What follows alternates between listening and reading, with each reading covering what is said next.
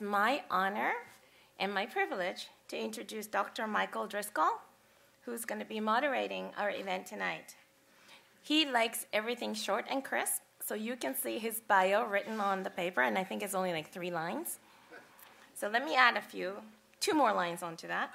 His love of data started as he worked as a software engineer for a human genome project, and he's very passionate about data visualization, and he's very excited that Edward Tufte commented on his blog. So, got oohs here. So please join me welcoming Michael Driscoll.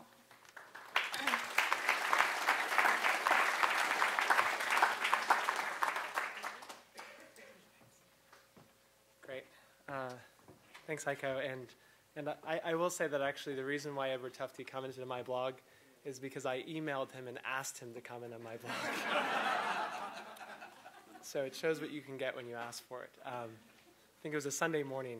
He had a lot of free time on his hands. First I just want to thank the organizers. I think this naturally is a great topic, evidenced by the great turnout that we have here, and the panelists for giving some time to us tonight. I know all of you are very busy folks. So I want to talk about 3 things in introducing predictive analytics. The first is I want to sort of talk a little bit about some of the forces, I think, that are behind why we suddenly have this surge in data. Then I want to talk a bit about what predictive analytics is and why I think it can be a balm to help soothe some of the pains that occur when we have big data. And finally, I'll talk about a few of the themes that we'll address in the panel. So to start, it's been widely quipped that information is the oil of the 21st century. I think this really gets to the notion that we're moving from this industrial age where the primary driver of economic activity was energy, often in the form of hydrocarbons, to an age where information is the driver of economic activity. I think that the great thing about information is that it's a renewable resource. It's abundant. And if I think we look at the panelists tonight and around in this audience, we can think of many of ourselves as being the wildcatters of the information age. So what forces are driving this rise in data? Well, I like to call it the attack of the exponentials. When you show a slide like this to investors, they usually like if these curves, these bottom 3 here in the corner are your cost curves, and the one in the upper right is new Quora members in the last 24 hours. But in this case, actually, these curves refer to something a little different. They reflect the exponential decrease in cost of storage, CPU, and bandwidth. In the upper right there is an exponential increase in the access and ubiquity of networking. And it's really kind of shocking when you think about it that in 1980, the cost of a terabyte of storage was $14 million. That was an Apple drive. And today, and this is actually, or last year, so this is probably out of date already, it was $70 for a terabyte of storage. The implications of this are huge. For one, it becomes worthwhile to store almost everything because you can store it cheaply, you can afford to move it, and you can compute over it. The result is an explosion of data. This is what I like to call the data singularity. The real singularity may never come, but the data singularity, I think, we're living in its midst. So this is a challenge, and it's also an opportunity. When everything can be stored and kept around, I think our lives start to feel a little bit like a movie. And we've seen this movie before, The Matrix. And increasingly, we live in this instrumented planet. We've got all of these sensors in our pockets, cell phones, and many of our devices that are pulsing with data into the cloud. The result is really the emergence of a digital nervous system that strings the earth. But you can't have a nervous system without a brain. And that's really where predictive analytics can help. All of this data certainly has to be good for something. So the promise of predictive analytics is to do something with this data. And many of the panelists we have here tonight are doing something with their data. In a nutshell, the way that I would describe predictive analytics is a process of taking unrefined data, extracting features from it, learning a model about those features, and finally making some predictions. And maybe by way of a story, I'll tell briefly something that I did for a client a couple of years ago, where we took billions of call records from cell phones, and we built a high-frequency call graph of who people called each other. So that would be these features that we extracted from that data. From that, we learned a model that described what were the most likely drivers of someone to cancel their cell phone contract. And based on that model, we found that if you talk to someone for more than 1 minute in a given month, and they cancel their contract in May, that you are 600% more likely to cancel your contract in April. That was our predictive model for North American telecom. So that's just one example of the types of predictions that can be made. That's not the only example. Many of you tonight probably took advantage of predictive analytics on the way down by predicting traffic on US 101. I spent some time in that on the way here. We also have seen predictive analytics in recommendation engines. Many of you have heard about the Netflix prize, which was $1 million prize awarded to a big group of individuals that were able to better predict favorite movies or ratings on movies. And that really does move the needle. Netflix knows that giving better predictions means you rent movies you like, which means you spend more money with Netflix. There's other places where predictive analytics is playing a part. On the web, predicting clicks. We know that AdSense and many of the display ads that we see are actually being predicted, sometimes even in real time, to find the most likely ads that we'll click on or follow through with. It's been said that Visa and MasterCard probably couldn't stay in business for more than a few weeks if they ever turned off their predictive analytics for fraud detection. And if you've ever traveled a lot over a few days, you've gotten that phone call from Amex that says, you just spent $600 in Vail, but you were somewhere else, 6 hours ago. That's saving them money, and there's real dollars and cents there. And even into more frivolous things such as Major League Baseball. I think all of us have seen or read or heard of Billy Beane's Moneyball, Michael Lewis's book about the Oakland A's. And it's actually true that since 2007, PitchFX, a software program developed by SportsVision, has been tracking millions of pitches thrown in Major League Baseball, their velocity, their location, their displacement patterns. And this is just a hint, I think, of the kinds of data that we'll see playing a role in the sports worlds. So, great. Public data about pitching is one thing, but there are some concerns, and this leads into the themes that we'll talk about tonight. Information about where Cole Hamels threw his pitches 2 years ago, not a big deal if all of us know about that. But what about if people know about our healthcare data? Or what if people know where I'm standing right now and how long I was taking to drive on US 101 and where I stopped? This is the question of data privacy and ownership. So I think the Wall Street Journal pretty much broke the topic pretty harshly, and probably some of our panelists here will have a few things to say about the limits of privacy, whether we need self-regulation.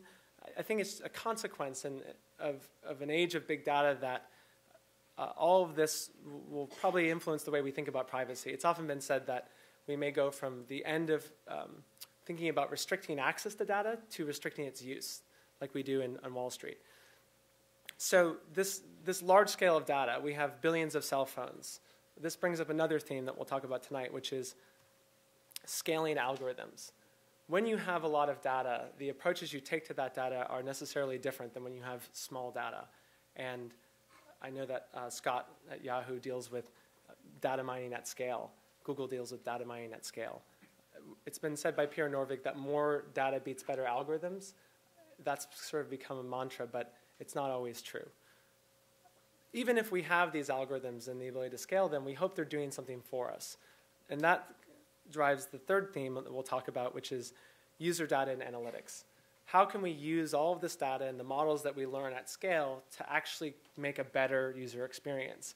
So there's a story that's told about Facebook's data science team in 2006 looking at what types of things drove folks to stay on Facebook, to engage with the product. And they found that the biggest driver of whether you stayed and engaged on Facebook was how many friends you have. And that was the genesis for their aggressive suggestion of friends very soon after someone signs up. This is a graphic that was developed by a Facebook intern showing, I guess, friendship requests around the world. And then finally, the fourth theme that we'll bring up tonight is the limits of sharing this data. Right, just as the Wall Street Journal article talked about the many trackers that are installed in our cell phones, it also talked about some of the leakage of personal data that was going to different third-party providers. Tim O'Reilly has said that the internet is a data operating system. And I think the questions are about what types of firms and products can we build on top of this data operating system? What types of data exchanges and ecosystems will we see emerge? And again, our panelists tonight have a few things to say about this. Trulia is one of the companies that Theresia is involved with, and Trulia is essentially an ecosystem of real estate data. Bluekai, which Omar is involved with, and he'll talk a bit about in a second, is an exchange of audience data. And my own company, MetaMarkets, also does a lot of analysis of online advertising data as well. So those are the four themes, and with that, I guess I'll turn it over to our first speaker. Great. So Omar Tawakol is the CEO and founder of Bluekai, and I'll say a few more words about you maybe when we bring you up for the panel. Great. Thanks.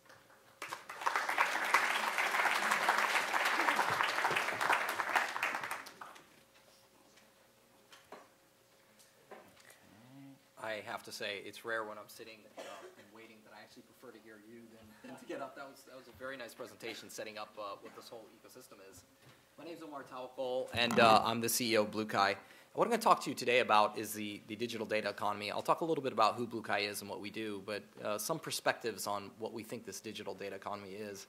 Before I start, I'm really honored to be here. I went to school here, graduate school, and undergraduate at MIT, so when I got a call from a group called the MIT Stanford Venture Lab, I pretty much had to participate in anything they asked. I was just so honored.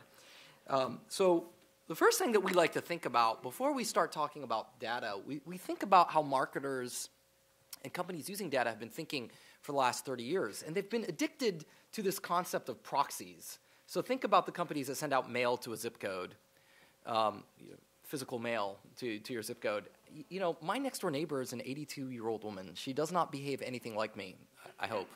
And so the targeting there is not that good. If you look at a TV station, I sit in the room with my daughters and watch a TV show, and you know, we're very different. If you look at what was happening in the web for the first few years, it was all about the context of the page. And these proxies are fairly poor in determining anything about who you should market to. So proxies don't buy your products. Then Google and Yahoo come along with search and really flip the entire model. And they basically say, wait a minute, why don't you advertise to people who are looking for your product now? You don't have to guess or be that predictive or much of a genius. If someone types Jeep in the 94024 area code, what ad you should show them.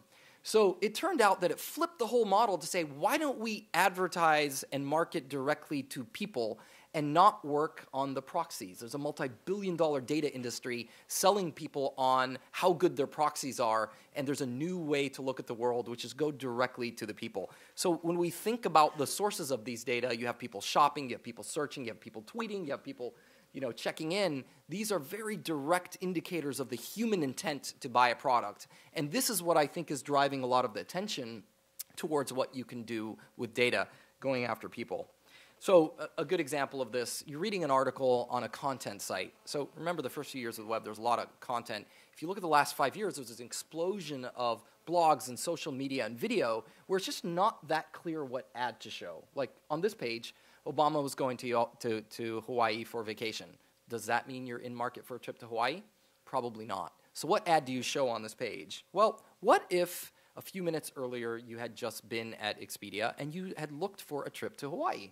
You had configured it exactly. Most people don't sit there wasting their time at Expedia saying they're going to Hawaii when they're not. You have very good indication of commercial intent. It becomes very clear that a hotel or airline company should be showing an ad on that content page, so you're targeting the user. And if you look at, there are folks here from Yahoo, they can tell you what is the lift. If you had sold an ad on an email page, it might have been, sub $1. If you sold a targeted ad to someone looking for a car on that email page, it may have been $5 or $6.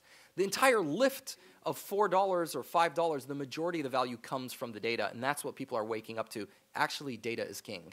The first few years of online, context was king, and what we're finding is in the vast majority of your time spent online, it's actually the data that's the king. Problem is, who owns the data? Very tricky set of questions that come out here. If you look at the offline world, you walk into a store and use a credit card and you buy a product. There are three parties there: the credit card company, the retailer, and you. Who owns the data? I don't know. The credit card company uses it. Sometimes those credit card transactions go into an anonymized transaction pool, and now Axiom or Abacus or those companies get access to the data. The retailer uses the data for themselves. The consumer uses the data. Have we solved the question of who owns the data? Not really. So if you look at the online world, here, every interaction we have has at least three explicit parties: the consumer, the publisher who's interacting with the consumer, and the advertiser who is paying to sponsor that page. I always get asked the question, who owns the data? And I don't usually have a clear answer. Rather, what I look at and say is, what rights do you have? I'm not going to have a debate with you of who owns it. You have it, I have it. If we're sitting in this room and says, who has ownership of the memory in Omar's brain? That's kind of ridiculous. Like, of course I remember that I saw you. Does that mean I have rights to it that you don't? It's just a very difficult philosophical question. What is easier is, what legal rights do you have to use the data and transfer it under what circumstances? And that's the issue that we as a company look at and solving. And so what we as a company did, and we came into the world and said, data is in many cases more valuable than the media that it runs on. So why don't we build a marketplace where people can input data and take out money? And in that marketplace, let's solve some basic problems. What are the privacy rules? So let's set them up contractually. What are the usage rules? When you get this data, what can you do with it? For how long can you use it? Can you transfer it or not? How do you price it? It's an incredibly interesting question, because data is a non-rival good. I could have it, you could have it, somebody else can have it. It doesn't diminish in value if a couple of people have it. It diminishes in value if everybody has it. So how do you price things like that? So that's the goal of the marketplace, is to provide common taxonomies and pricing mechanisms and rules on privacy so that people can plug in data one side and pull out money on the other side. As we built up this marketplace, we ended up finding most of the big commerce players plug data into Bluekai. Most of the big ad networks, the portals, the publishers, the agencies, and the trading desks started getting seats on our exchange, and we started to see lots and lots of liquidity and activity.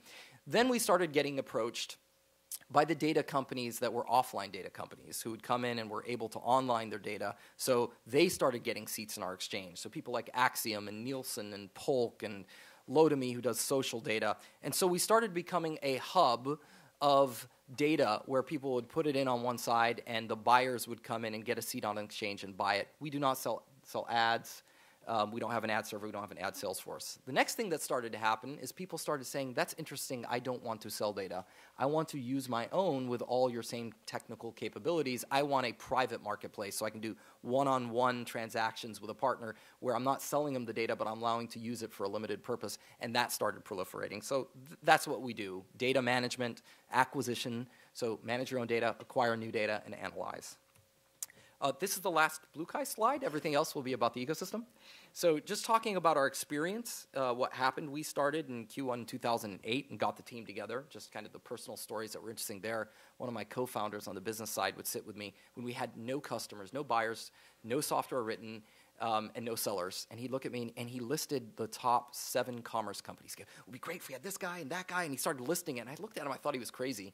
7 months later, we had landed everyone he mentioned, because it was such an interesting concept to these big commerce data publishers that someone thought their data was very, very valuable.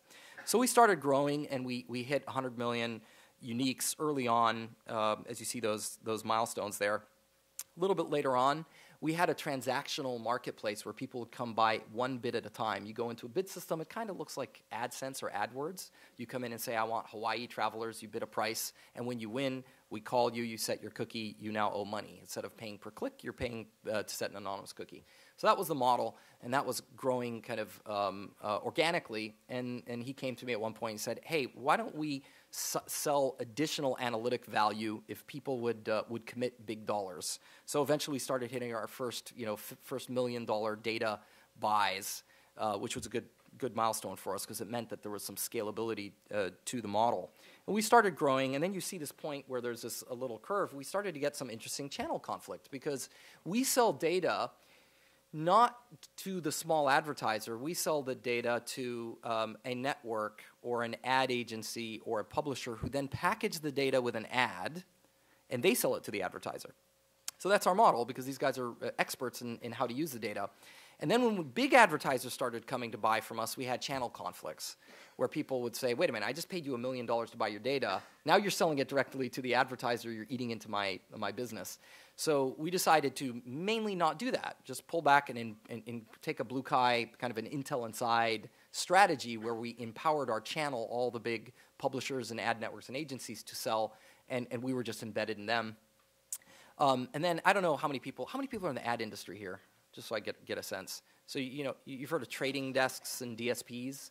They started coming out in 2009, 2010, super interesting model. They were a piece of the agency world that was focused on exchanges and understood these models.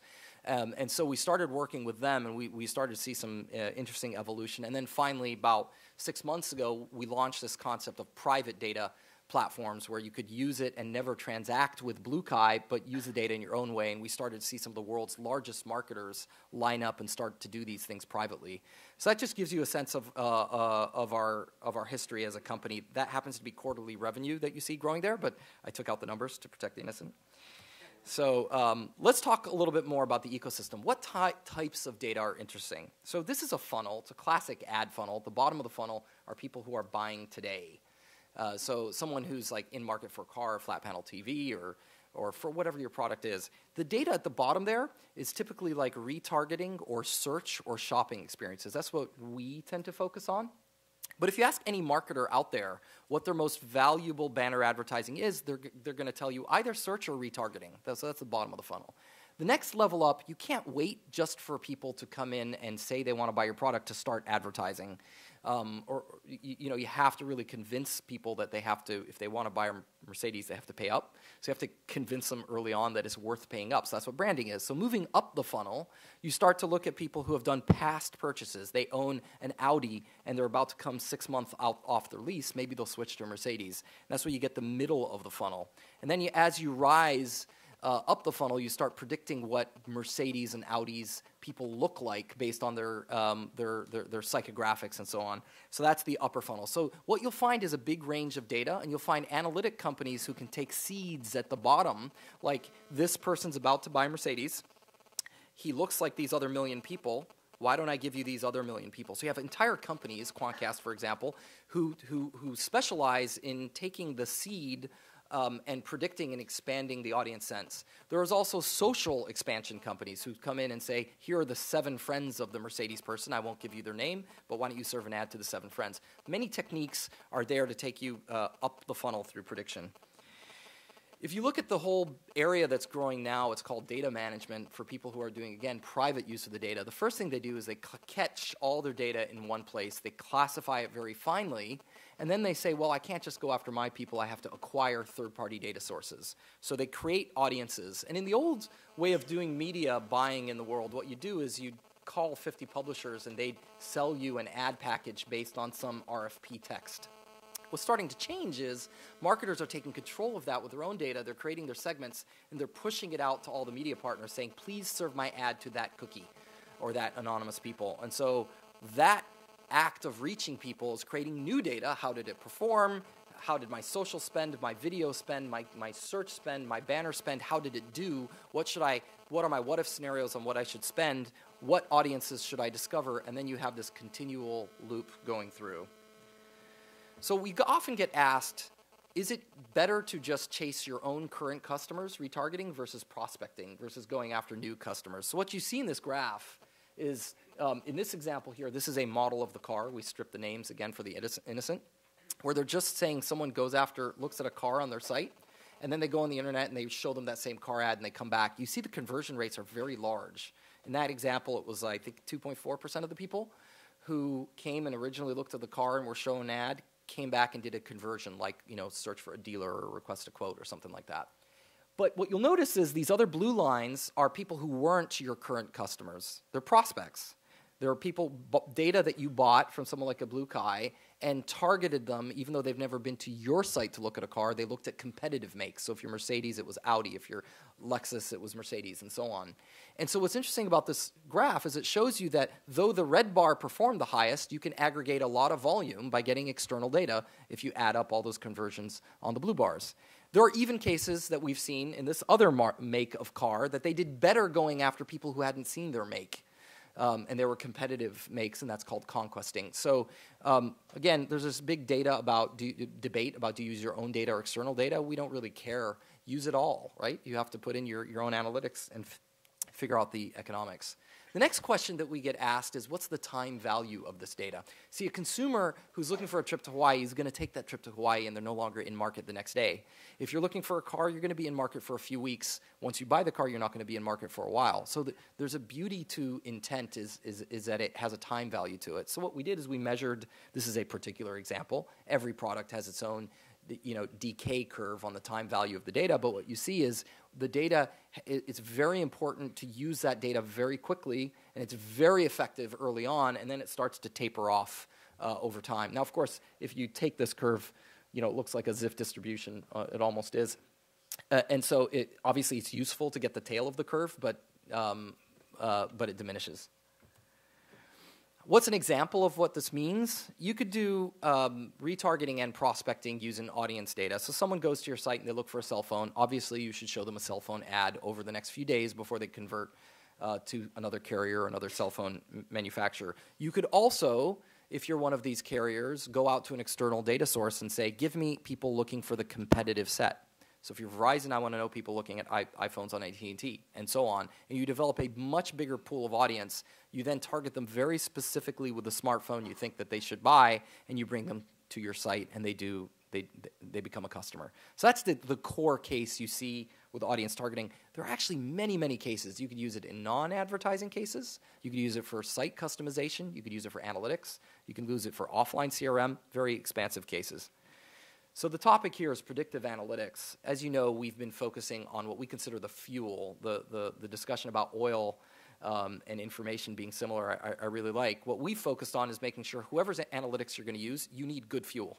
And so we're not going to answer the debate, is it better algorithms or better data? We don't really care. Let's just make sure we get you better data, because however good your algorithms are, they're going to become better now.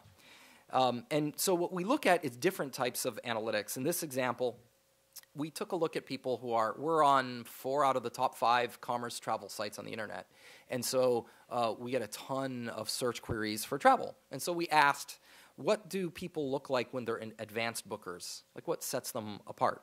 And so we take that query and we check it against all known data companies. So we ask Polk, what are the people's buying habits for cars? Prism from Nielsen, Data Logics looking at their past purchases. We look at all the different shopping online behaviors, and an image came out that said, well, these people tend to buy flowers. They tend to favor Verizon.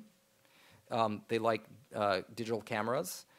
They tend to have a Mercedes or BMW in their garage, and they have home loans with a home loan value above $400,000. So you essentially let the data tell the truth, and we call these act-alikes, meaning you take any group of people and you ask the data what is most consistently known about them, so a human can make a decision about what to do with that data.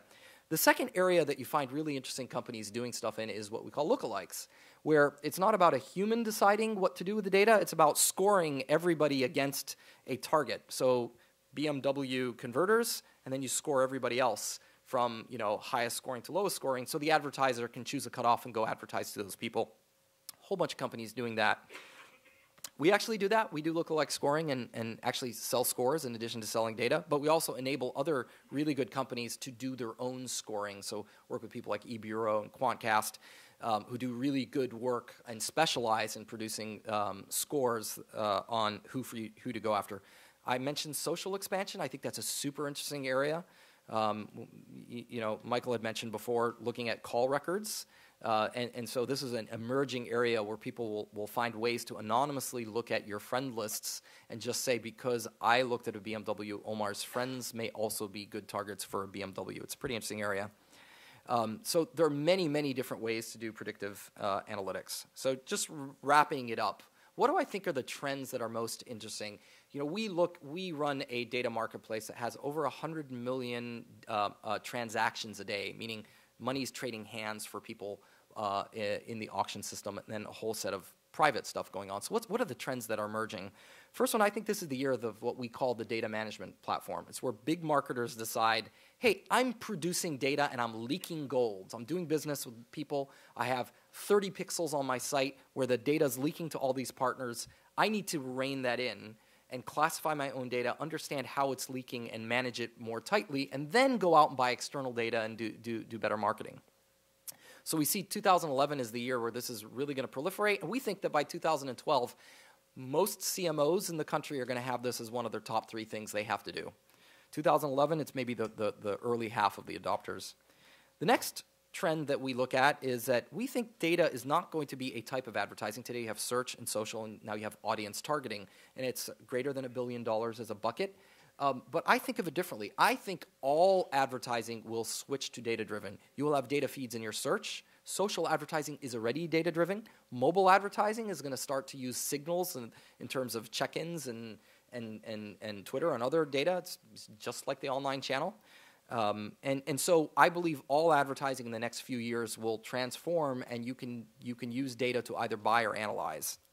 The third prediction I'd make is that pixels are going to go the way of the carrier pigeon. I don't know if you're aware of how this marketplace works, but if you go to a web page, there's probably anywhere from 15 to 30 pixels firing instantaneously to all sorts of parties so that they can do tracking, and those are sometimes serially calling another set of pixels, so one pixel can fire another 5. And so it's just wild, and it's slowing down the web pages, and it's causing kind of a wild west in who owns the data and what's it worth. And so you're going to find technologies that say no more pixel, bring back control on what that data, where that data is going, and so that you can truly value and control the data. And the last thing I'd say is people have been looking at data for direct response advertising, for them to create a sale instantly so they can value the use of the data, and that's the early adopters in the field. I predict that very soon, at least half the budget for all the data companies that you see will be driven by brand advertisers in figuring out who they should brand to, not just the direct response, lower funnel users of the data. So I'm really excited to be here as part of this discussion. I think the last thing I'd say that's interesting about data is if you look at the problem sets in the data space, the first one was let's build databases because applications all have to do their own custom stuff and it's too hairy and problematic. So there was this reign of 20 years of the database wars. And once we had all these databases, people started asking themselves, wait, I have all this data, how do I analyze it? So you had the analytics companies come up, and you have SAS and Cognos and all these companies that give you a better way for you to understand what data you had. The unsolved problem was if I don't have the answer, how do I incent someone to give it to me? And that's where I think we're going to see some really interesting advancements in the area of data exchanges and data trading is the economic underpinnings of how I incent and pay and put rules on putting data in one side and getting dollars out the other. Thank you very much.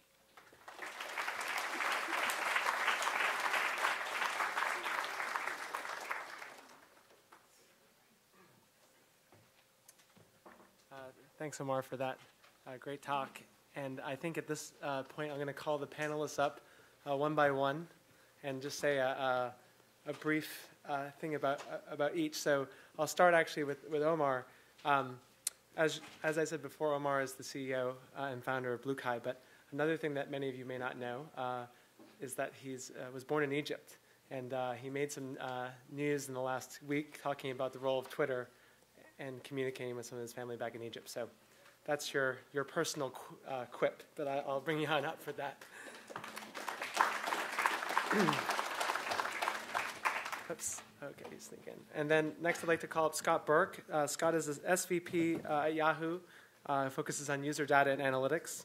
And I guess, Scott, the only thing I can say is that I'm not giving you the user data and analytics question tonight. So hopefully you'll be able to handle the algorithms at scale stuff we throw at you. Thanks for coming up.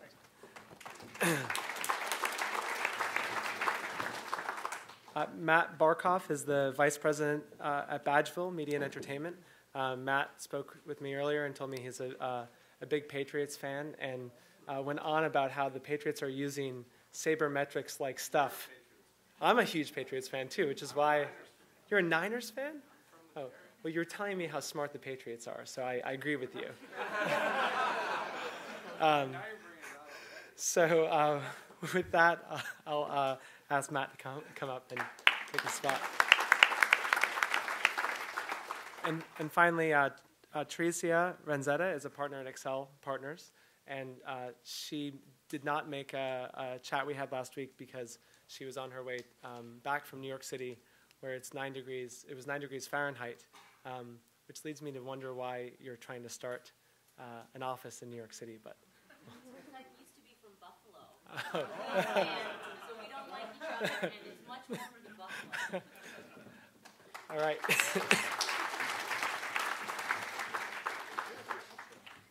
Great. So just to give everyone a sense of the format that we'll go for here, I'm going to start out and ask a few questions of our panelists that hopefully will surprise them, and maybe their responses will amuse you. On those 4 themes that we talked about. So I really want to start then with and dive right in with Theresia. You have been involved in a number of companies that, on the theme of privacy, some of your companies are involved in this securing of personal data, like Imperva, and yet other companies that you sit on the board of, like Glam Media, seem to be in the business, in some ways, of exploiting personal data to better target their users. So how do you reconcile, are you sort of making money on both sides of the equation there of privacy, and how do you reconcile that? It's a beautiful business, isn't it? At least you didn't accuse me of funding hackers in South Korea or North Korea, right? Not yet. Or Eastern Europe. So I guess what I would say is a couple of things. So one is I separate out the notion of security versus privacy. And Omar may be surprised because I think this kind of makes us much more aligned on the privacy point than other people might think. So to me, my security investments, security is the concept of there is a right and a wrong, there is a good and a bad. There's a hard line. If you're a company and you have customer records in your database that are people's credit cards, even before there was regulation, you probably didn't want anyone outside of your company to have access to it. In fact, you probably didn't want anybody inside your company to have access to it other than on a need-to-know basis. I am crediting a return. I am reconciling some sort of mispriced transaction. So to me, security companies are dealing with sort of the black and white.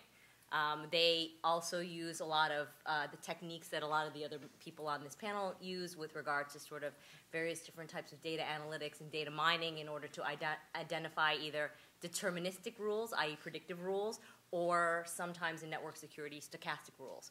But security is very different from privacy. To me, privacy is, there's not necessarily a black and white answer, and it's different for every person, or as Omar was saying, different perhaps on the use. And I think that, we obviously also have a bunch of social media companies, which you didn't bring up, so obviously the privacy topic is very big in the social media world. And I think that what privacy is about is asking for explicit rights to use the information in very specific, explicit ways. So each individual, it's more the notion of choice, not the notion of black and white. It's the notion of ask the user, tell the user what the information is that you want to use, what you want to use it for, and perhaps in some other context, if there's some financial gain, offer them the opportunity to be part of it. But there's no right and wrong. What Omar is comfortable sharing on his Facebook page or on his LinkedIn information is very different than what Scott might be happy sharing, or certainly very different what I will share versus my 12 teenage nieces and nephews. So I think there's no right and wrong on what privacy is, and that's what makes privacy a much harder topic to sort of regulate, if you will, or even to sort of moderate. It's really about giving users choice at very granular levels, my opinion. When was the last time you were asked about cookies on your browser? Let's see, in a board meeting setting or on a panel? No, I'm saying, and yourself, you're saying it's about asking for rights. When was the last time you sort of were asked for the right of a third-party provider? So here's the problem. See, I know how to do that. I have some companies who help with that. So I think that's a fair point, right? So I think one of the things which I have concerns with is around things like that where there's not explicit, where it's not as obvious or explicit to the user how to make those choices. So even though there are a lot of sites that take a lot of heat, or a lot of applications that take a lot of heat for their privacy rules or how complicated they are, it's really tough because if you either have complicated, very explicit opt-in, opt-outs by specific features and functions, or you're right, then there's the browser where you really need to know where to look in order to clear cookies or not. I will say, in defense of sort of ad data, most ad data companies or ad networks or publishers that are, and I hope Omar's right that we get rid of cookies and beacons because it does slow down page load time. I think that most of that information is anonymized. So I think the reason why they haven't taken as much heat or scrutiny from the federal authorities is because most of the information is used on an anonymized basis, as opposed to social media information, which is much more personalized, or more so, I know one of the things you had on there, mobile phone information, which is incredibly personal. So I'm going to ask, even though Omar asked to be excluded from the privacy, I'm going to do a follow-up with a quote from Omar. You don't have to ask Omar permission. I don't think he asked permission. I'm going to ask. He opts into everything. There is no privacy policy here. He opted into the panel, so that's a form of opt-in, I think. So, Omar, you said in, I think, a recent article that characterizing cookies as a form of spying is misleading. So could you just expand on that? Yeah, so the first thing I'd say is that the issue we have here is that we need sunlight as the disinfectant. So we came into the data world where all this data was collected about you, you didn't know anything about it. So what we've been trying to push is a world what we call bookend transparency, meaning any page that interacts with you, collects your data, should have a link at the bottom in simple English that lets you click on it, and then instead of a 17-page legalese CYA document called a privacy policy, it should just be a paragraph saying, we are collecting data, here's how we're collecting it, click here to see it. And then you'd see visually the actual data that's collected. So that would be one end. The other end would be the ad, where you put an icon, and it's starting to happen, the eye icon you're seeing out there. You'd click on that and see what's there. So that's the world we're trying to push to, was at the data collection point, at the end point, and then you let consumers make the choices. Now, do you really want to make a choice on every page you interact with? Absolutely not, but you should be given that right. You want to opt out completely? Okay. You prefer to pay for your content? Okay. So what we're trying to do is move to a world where people can see it and nobody can hide. We've had phone calls from data providers say, hey, we got this great data. Can we put it in your system? We're like, no. They're like, but hey, could you remove that transparency thing? Like, so can we give you like something like a FICO score, but then have you not tell the consumer? We're like, no, that's the whole point. If you're afraid of the consumer seeing it, then you shouldn't be giving it to us. So I think the core issue here is transparency. Cool. Can I comment, Michael? Sure, absolutely. Please. So how many of you have been to the Yahoo homepage? How many of you have noticed a really big ad? And how many have clicked the link that says Ad Choices above that really big ad? Omar has. I did. You did? So you can click that and it'll actually show you the BT categories that we classify you in. But I think the straw poll is that sunlight, I don't think people care. I don't think the audience cares, clearly, because we're giving you a choice to opt out of those categories, but I think that it's not adopted. And so what I think the challenge is here that you've got a detailed disclaimer document, you've got an option for choice, but we're not finding that consumers actually care. And I think that although we're all after self-regulation here, we're finding that it's a real challenge to get people to even engage in that kind of a feature, even when literally it's right there. Next time you go, there's a little icon called Add Choices, but we just don't see the usage. It's there, people are interested in it, but we're not seeing that anybody actually clicks on it. Can I add one more thing to that? So I think there's a big credibility issue. Can you guys hear me okay? So I think there's a big credibility issue happening. So I think the more that brands can be transparent with their users, I think to your point, and be open about how things are happening versus kind of closed. And I think of a lot, for myself and for anybody that uses kind of a lot of kind of the social graph out there, I think a lot of you guys are questioning how your data is being perceived and how it's being used. So I think the more that brands can be transparent with their users, I think that's going to definitely kind of help move the needle. And Matt, so I'm going to follow up then on that, the question of user data and analytics. Switch up the order a bit. You've called Badgeville. Maybe for our audience, you could preface with a description of what Badgeville does. But you described it to me as an engagement analytics company. But at the same time, you've also resisted this term game mechanics. I think a lot of us have heard this bandied about in the last 6 months. Could you both explain what you mean when you call Badgeville an engagement analytics, how you guys are using user data and analytics to drive better experiences for customers, and also why you're skeptical of these game mechanic type strategies? Sure. So who's a social gamer in the room? Who uses show of hands? Not many. They won't admit it. They actually know. They really are. So what we provide, Badgeville provides, we are a social loyalty and rewards platform to drive engagements on websites and mobile. And if you think about, probably the best way to describe, and obviously tonight's panel is, and the subject is around kind of Facebook and how the explosion of Facebook. There's three things that Facebook does really, really well. And how many of you, I guess one other quick question, how many of you actually check your Facebook wall every day? Okay. How do you check your Twitter or get your tweets on a pretty frequent basis? Okay, so Facebook does three things really well. It's called the dopamine drip. So it's called like social crack, right? So that's the first thing. Then there's this thing called social context. And the third thing is social competition. So Facebook knows exactly what you're doing at all times of the day. They know what you're clicking, how you're behaving. They know what your friends are doing. And the more that you do, the more they understand it. So what we provide, and hopefully this kind of all comes together, is we provide the same techniques. Using social gaming techniques, you can actually incentivize and drive the user to behave so that you can actually drive and reach lift on your website. And just the last piece to this, what's happening in the world right now is brands, when a consumer, any of you, think of a brand, whether it's a musician that you follow or whether it's the New York Times or whether it's Yahoo Sports or whether it's any type of brand, Dos Equis, for instance, they have a great campaign.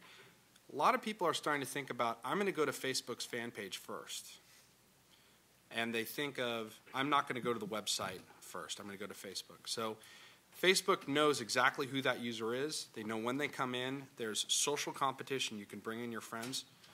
We flip the model. And we think about how you can actually use those same techniques to actually drive brand and actually increase the lifetime value of a user. And on the bottom of all this is an engagement analytics platform that allows you to predict basically the predictive behavior as well as kind of influence how your users are going to behave and grow. So basically badges as engagement sensors in a sense? So the gamification component, we actually don't use gamification at all. We think it's a very, very narrow term. The whole thing around badges and trophies and points, that just kind of touches one particular layer. But you're called Badgeville. I know. And kind of the whole scheme of things. It's badges. Foursquare is a big thing out there. So badges, and then obviously Farmville. Farmville knows exactly what you're doing, and they're presenting you. They're using predictive analytics to present you with ways so that you can buy more currency, so that you can do more things. So why shouldn't you do that on any website, or why shouldn't you do that in the mobile ecosystem? Great. I forgot the I was going to say I'm going to unlock the question badge when I started to ask you a question. And you'll get it. It's going to have your face on it. So moving towards the scale, I think I read somewhere that Facebook's like buttons consumed some absurd amount of bandwidth every day. I know, Scott, at Yahoo, you're the home of Hadoop, and you guys have said, you were quoted as saying that platforms and cloud enable science at scale. I was wondering if you could tell us a time when you scaled an algorithm and what the result was, particularly with regard to ringing the cash register.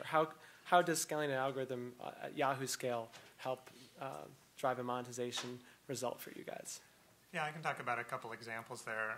One question here for the audience, sort of how many people here are in the sciences field or in computer science, sort of technologists or researchers?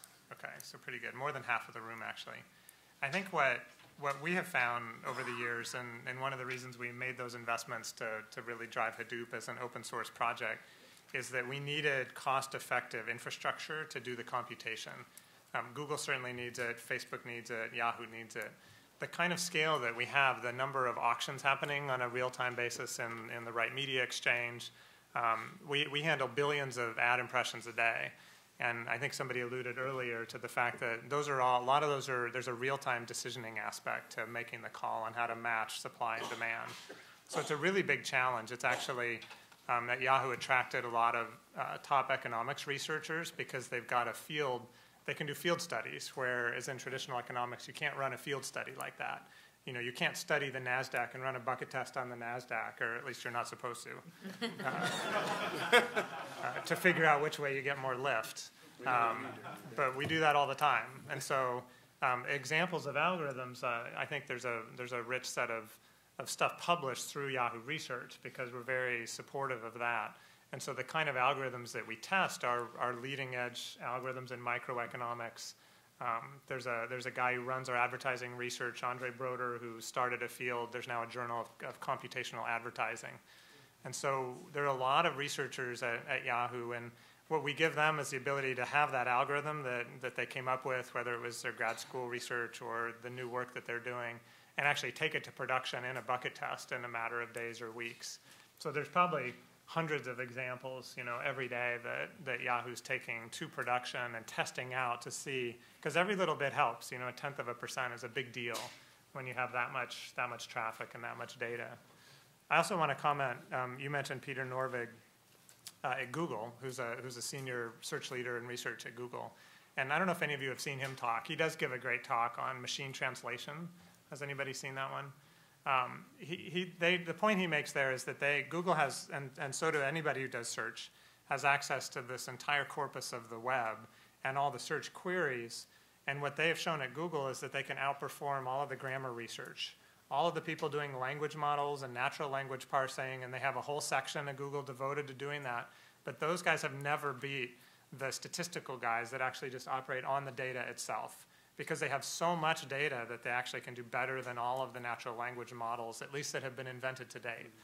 So I think that comment is true. It's in that field, though. It's in that area where you have a very close link between machine translation and the language used. I think that, you know, as any good theoretical, you've done a lot of theory as well, you know, the theoreticians always, you know, outperform the experimentalists eventually. You get enough data, and then the prophecies will come back. Like, we'll make a new prediction for what the new model's going to be, and then the experimentalists will catch up, and there's this back and forth that happens. Scott, can you give an example where Peter Norvig's thesis was false? Yeah, I think where more data for modeling. Yeah, no, well, we do a lot of modeling, and it ties back here to what some of the stuff Omar's talked about. We don't have perfect information on what your intent is, so we do a lot of modeling to try to derive intent or to make a prediction on the basis of what we've seen and what you've said, and that's all part of ad delivery. There's actually a box in Right Media called Predict, and its entire job is to predict on the basis of limited information, incomplete data, what we think the winning ad should be for that particular transaction. So I'm going to now get to Omar, the question that you were looking to get earlier, talking a bit about ecosystems and exchanges. I guess, I'm curious, you talked in your slides about how do you value data. I'm curious what are some of the approaches that you guys have used at Bluekai for valuing data inside your ecosystem? And the second question related would be, what do you think about open exchanges and open data? So sort of two in one, unrelated. Can you clarify the second question first? Sure. So I guess the idea being that when data has value, you wonder whether or not it should be public domain. What types of data out there maybe ought to be in the public domain versus under control of a given company? Good question. Really good one. Let me start with the first. When you talk about data value, this is why we started the company. I had run an ad business before this, company now called Audience Science. It's in behavioral targeting, good set of folks. And what we had noticed was certain data was really, really effective, right? Really effective. And it was when you get consumer intent. And certain other data was just kind of noisy. Someone read an article that had the word car in it, didn't mean they were going to buy a car. And you couldn't incent the people who had the really valuable data to give it up because the business model was really ugly. Here's the conversation it used to sound like before we came in. You go up to someone like the CEO of Amazon or eBay or Expedia and say, look, I'm ad network, I'm the biggest ad network on the planet. There are 400 ad networks, top 40 all say they're the biggest of something. So give me all your data in real time. Give me all of it, and I'll put it in my magic algorithm box. And if it generates some money, I'll give you a portion. But wait, I have so much data because I'm so big from other people that I may have to pay them first, and you get a certain. And by the end of the conversation, you're like, oh my God, you're kidding me! I'm going to give you my gold, and you're gonna pay me back pennies? No way. And so, first model we experimented with is you don't get the data till you pay for it. And it turns out that that's almost exactly right, like the CPM model. If you go to the Wall Street Journal and say, I'm not going to pay you until the person sees the ad at the Wall Street Journal, they come to IBM and buy a computer. Old thinking. But when you would buy a computer from them. But in any case, you'd go to them, you'd buy a computer, and then they get paid. That model, the Wall Street Journal will never do. They're basically like, no, to show an ad in the Wall Street Journal, you have to pay me. That's CPM. There was no equivalent CPM for data. We invented one. We called it cost per stamp. And all of a sudden, that incented a huge amount of data flowing in for people who had valuable data. So that was the first thing. The model we never did, which is the model that other people do, is the rev share model, which says, hand me all your data. I'll put it in my magic box. And the reason we don't do that is there's like 5 versions of theft that occur when you give them their data. One, they do negative targeting, right? In other words, they can target females, and you gave them the male attribute. You don't get paid for it because they didn't use your attribute. Or they mix in much, much worse data from someone else that they got in a bulk free deal, and then they do a rev share between the both of you. There's like so many variants of this. So we never really wanted to go that route. So the first model was you don't get the data until you get paid for it, and that really made us grow and different. The second model we started to do is say, okay, we'll let you pay us when you use it, but the market sets the price and you don't. I don't want to get into details. It gets a bit geeky because there are bid curves and so on. But the point is, data is a non-rival good, meaning I can give it out multiple times. So it's very tricky to determine. You could give it out infinitely, give it out once. Like a park, if I let one person in, they love the park. If I let 10 people in, they all love the park. If I let 1 million people in, you hate each other. And so data's like that. You have to figure out ways that there's an advantage to being the few who get it, and you have to control it. The second question on open data, yeah, absolutely. There are many types of data that would be that should be in the open domain. I think there are some very interesting companies out there, unfortunately I forget their names, who are in this business of aggregating a lot of open domain data and giving you platforms to use it. I think Factual is one. Factual, exactly. Good group of folks, ex-founders of what became AdSense, actually, so interesting company. We're not in that space because our whole idea is you generate gold as a business and you want to turn that into money. So we're not in the business of giving any of it out for free. So I guess one question I think might be relevant for the audience is many folks here obviously have an interest in predictive analytics. Each of you are involved in companies where predictive analytics plays a role. I guess we'll start at the end here. And Matt, Theresia, Scott, and Omar, I'd love to just quickly hear from you what skill sets you believe are most necessary for someone in the audience here that's thinking about getting more engaged in this field. So speaking about some of your employees or folks that are most involved in predictive analytics, what could someone look to learn? What's their background? So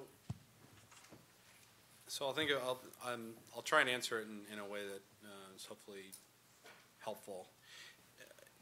So in the world that we actually are in, there are two types of analytics that we see. The one piece of analytics is page view analytics. You know, Omniture, Google has done it. You can understand different ways to run of site analysis, entry, exit pages. You know, how deep somebody is going. What is their time spent on site? So I think if you come from that particular realm and you're used to, and you're trying to understand how users, how your site is being perceived, that's the only way that brands can actually understand. So if you come from that world and you understand that world, that might be a good place to start. Where this world is going and where we believe it's going is in the area of engagement analytics. Getting in the mind of the user, being able to predict what the user is going to do based on the behaviors that you want to get out of that particular user, and being able to analyze that data and then kind of mold and be agile and kind of piecemeal everything together. There is no particular solution to the puzzle.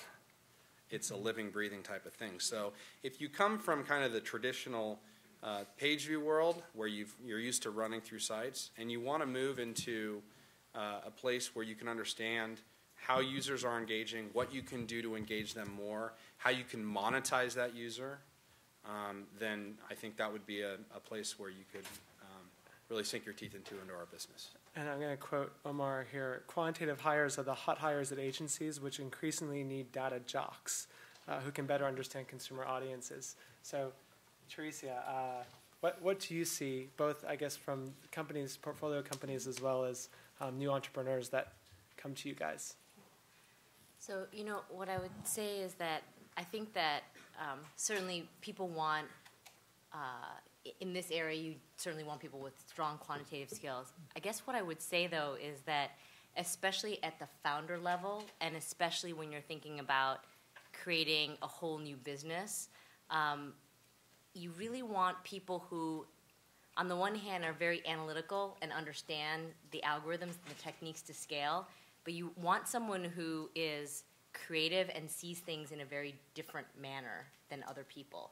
I was just in with a company that was doing some interesting things around predictive analytics to do financial services online, because now there's a lot more information that you can get in real time about a user than, frankly, Visa, MasterCard, or any of the banks ever had before. So there's some really interesting companies, some that we're involved with, like Wonga and others, who are using very interesting techniques to better predict who will actually pay back small loans.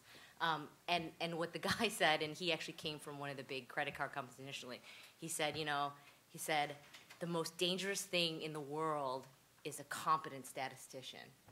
Because he said, I had thousands of them, and they will find you things which are pretty good, and you won't, like, lose your shirt, but you won't create a great business. So what you actually want is the guy who is, the sort of the incompetent. Well, no, you want the guy who's actually doesn't think of himself as a statistician, but thinks of himself a little bit as sort of, a data artiste, right? Who kind of looks at the data and sees stuff that nobody else saw before. And that is certainly true in no matter whether it's a business that's trying to monetize audience engagement or ad data or whatever else. That's a common thread or financial services company. All of the companies that we've worked with, whether they were ad exchanges and yield optimization or financial services, new credit decisioning data, right? That is a common theme in the quantitative technical founder at the beginning. I'm going to throw out one other random thing, though, along the concept of data that's valuable. There's been a lot of talk on this panel about sort of intent and intent data, and I know, Scott, you get to go next, so you're going to rip this apart. We're obviously also investors in a bunch of social media companies like Facebook and others. And I actually think that something that's really interesting that we've observed, there's a lot of question of like, is there or is there not value in the social graph data? Is there or is there not value in the like information? And if you look at it from a traditional standpoint, I would say, in terms of intent and purchase intent and lift from that perspective, the answer is no. It's going to seem like a very weak signal compared to, search data or data on retargeting that knows that you were actually doing research on something. But realize there's two types of transactions, right? There are those that are researched, and no doubt that search and deep vertical content is amazing as a predictor for that. And then there are purchases which, I'll use the nice word, that are based on serendipity, or you might say impulse, or you might say stuff you didn't know you needed. And if you, and it's if you go into the store, right, it's like the difference between buying milk versus like the gum at the end cap, right? And so we're also involved in companies like Groupon, right, and some other social shopping companies, be it Etsy or ModCloth or others. And I will tell you, those companies have identified that the data that they can get and the targeting that they can do in some pretty different and orthogonal ways on Facebook or Twitter is actually more successful for them than some of the search data. And I'll start with the last one, which is, it's an MIT company. So Dropbox, I don't know if any of you guys ever heard Drew talk about the fact that, like, he started the company and he tried to do, some SEM campaigns, and it's like, dude, nobody's doing a search for, like, drive in the sky, sharing files in the sky. It went nowhere, right? And so I think there are certain services, certain products which will find a place, and therefore there's an interesting opportunity for massive amounts of new data that maybe is perceived to be less valuable right now, but I think it can be as valuable, if not more valuable, in the hands of the right creative artiste, but also targeted at the appropriate problem. Not the problems that a lot of other people are already working on, which are big, valuable problems. I'm not saying they're not, but they're different. So, okay, Omar, so quick response, and then we're going to roll through, and then I'm going to open up to the audience who's been waiting patiently for some questions. Without challenging the value of the social data, I mean, Groupon's awesome. What I will say is what people are underestimating is if we're connected on Facebook and he says he likes a particular hotel, if I know that he said that, I might like it, and I might go there. So part of the social graph is the knowledge of who's on the other end of that link. There's another use of the data, which is to show me a hotel ad that he liked without letting me know that he liked it.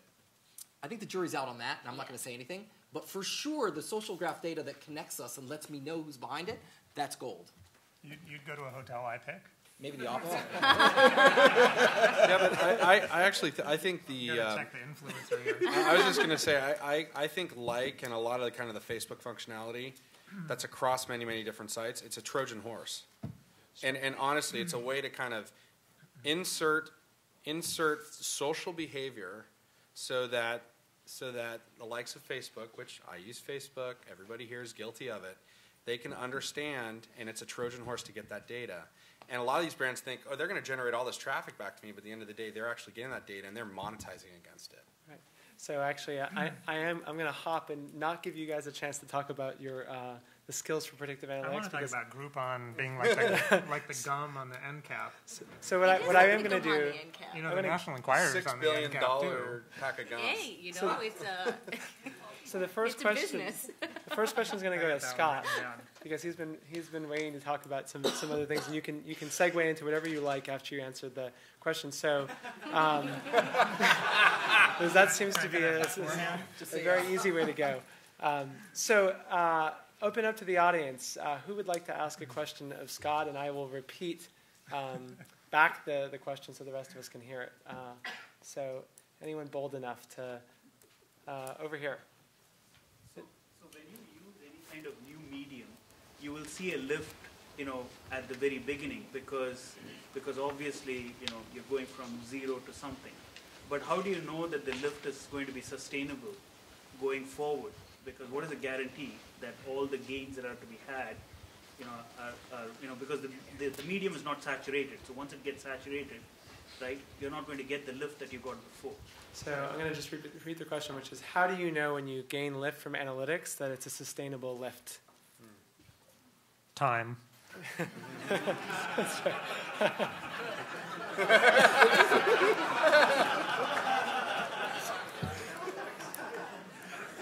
All right, I'll add on to that. I think what Theresia said is we've looked at lift on pretty much everything. And I think the social data, the social graph actually gives you lift on personalization. Because if I, think about, you use Yahoo Mail. If I send mail to, Matt and Theresia and Omar a couple times, Yahoo Mail ought to say, you know what, maybe there's a group here that you belong to that you want to talk to these topics about. And it should actually facilitate that for me. It should personalize my experience and make it better. So I think that's an example where the social signal, it's sort of weak from a perspective of an advertiser, but it's strong from a perspective of personal connections and social behavior. When you want a signal to help an advertiser sell, unless it's the gum on the end cap, you want intent data. You want search queries. You want hard data about what somebody wants to buy, what brands they're associated with.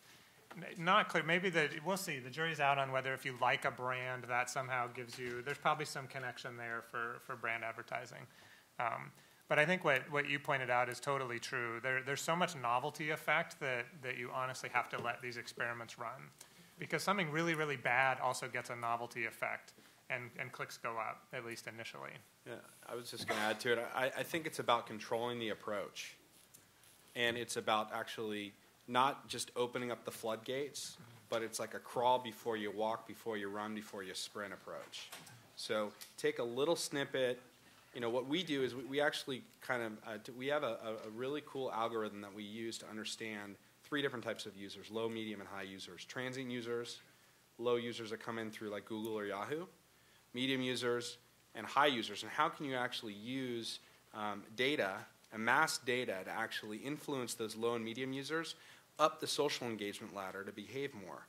So if you open up the floodgates and you basically roll out everything at one time, you're probably going to get a response, or your audience is going to turn off. So it's all about kind of controlling and phasing it out, looking at the data, kind of rejiggering it, going back to your original business objective, and then kind of redo, circle. Okay. You do need a statistician for that. A competent statistician. Patience.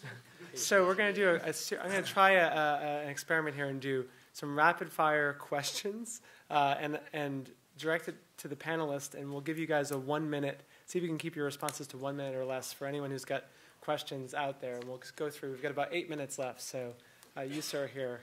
So I was appreciative of the comment that you made recently about Groupon, because it seemed that the bulk of the conversation was about how predictive analytics could work, particularly in the model of push advertising.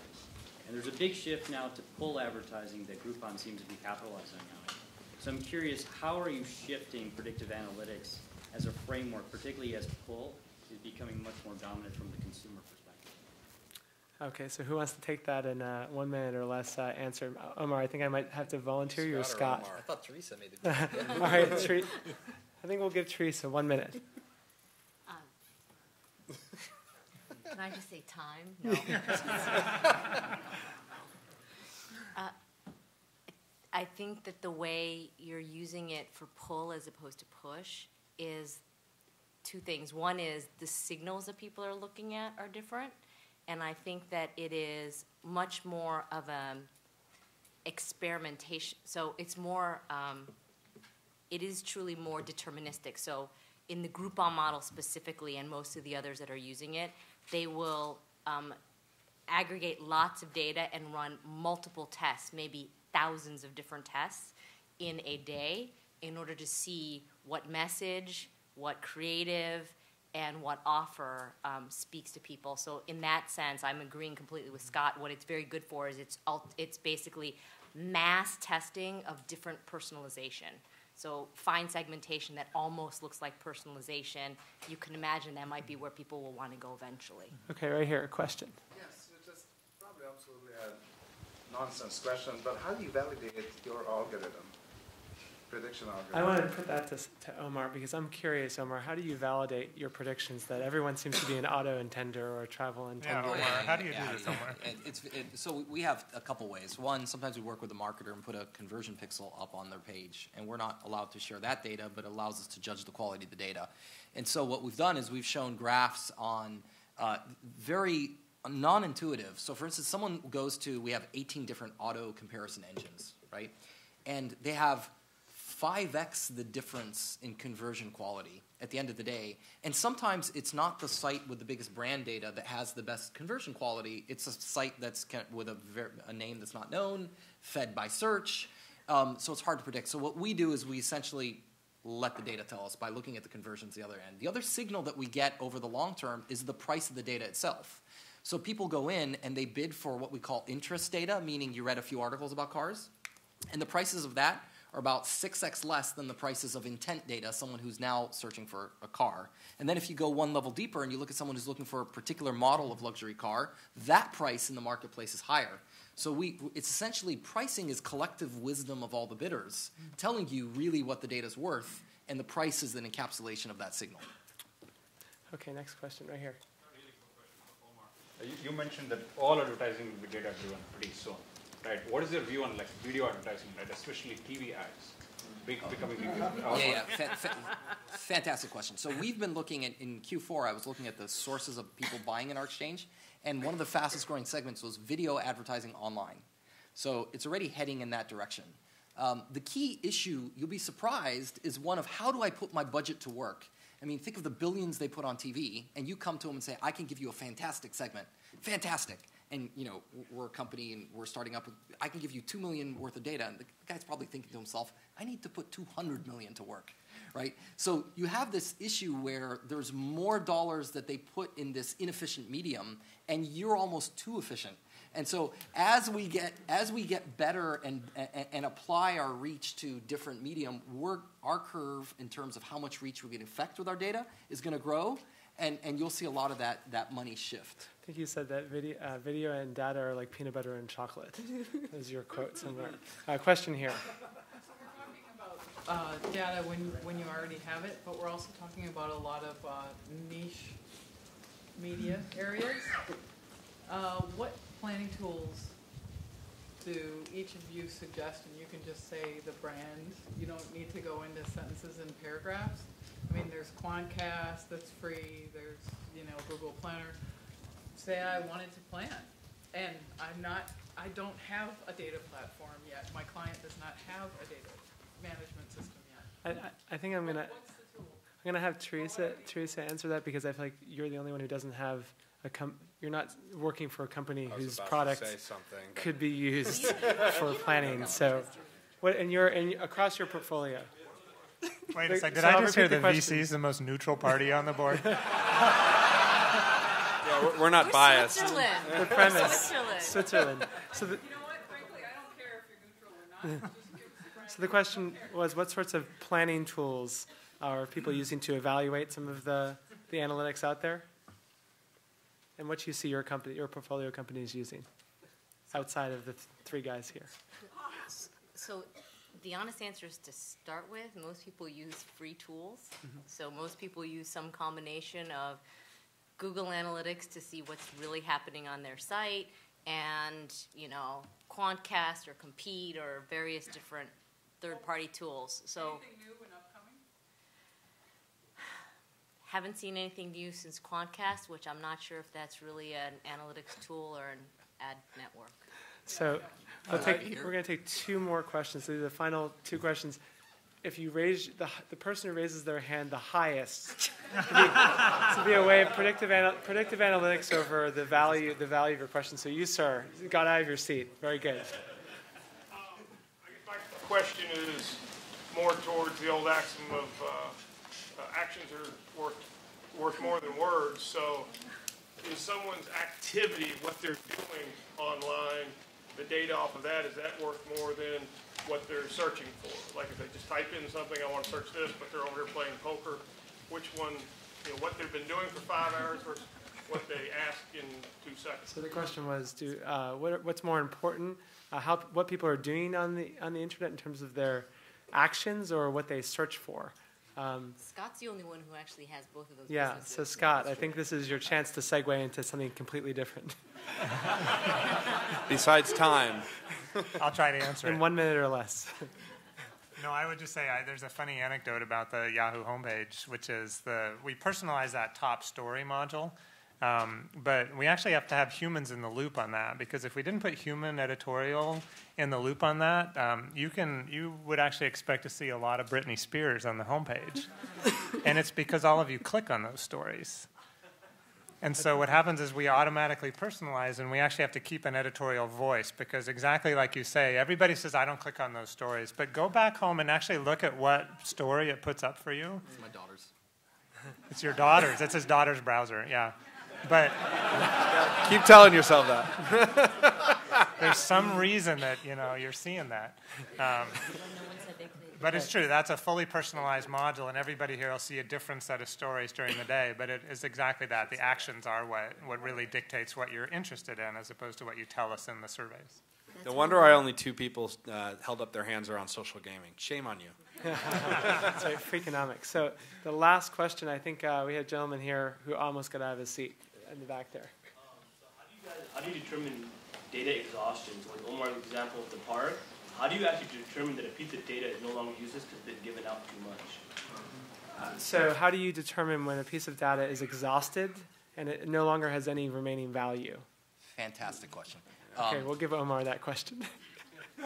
Fantastic question. So the first thing is that we have a bid decay curve. We do not give it out infinitely. So for instance, if you're bid ranked number 1, you get 100% of the people you wanted. So if there were 100 Hawaii travelers, you bid rank number, you get 1 of them. If you're bid ranked number 10, you might get 5 of them. So we create enforced scarcity to make sure it isn't given out too much, and we design our bid rank curve to that effect. The other way to do it is to use what we call Paris Metro pricing. Paris Metro pricing is a way of looking at the price of a ticket in the Paris Metro, where the first class ticket is twice the cost of the second class ticket, even though it's the same cart, because by charging twice as much, fewer people end up using it. And so you use pricing as a way to make sure that something is less exhausted. So there are many techniques. Those are a couple that we use. Although I'll just add one thing. I don't think there's ever an end value to data. I think it's all about how you can amass that data, reassemble that data, compare that data. I mean, one of the cool things is, what if you could,